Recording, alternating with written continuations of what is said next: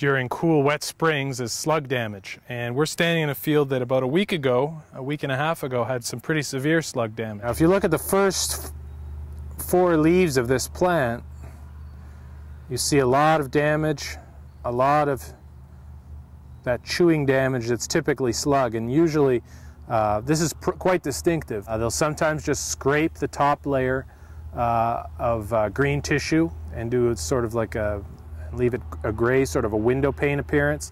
Sometimes it'll go right through, as you see from these leaves here. So they'll get this sort of raggedy appearance with ribbons of damage going through them.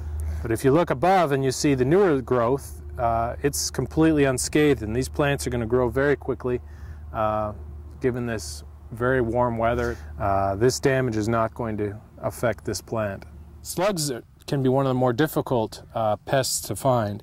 You can see here there's a fairly decent thick mat of residue.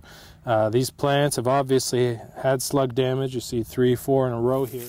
You want to just carefully peel back this first layer, and then you'll find a slug like this one right here. If you just scrape back this first layer, you find it's much more moist under here than you would think. It's quite dry on top, but underneath it's very moist, and that's what slugs like. And they curl up in little shiny balls during the day, and then at nighttime or overcast rainy days they'll come out and feed.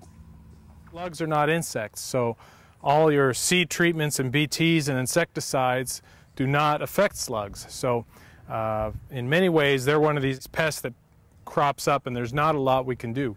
There are control options, but they're difficult to apply and not always effective.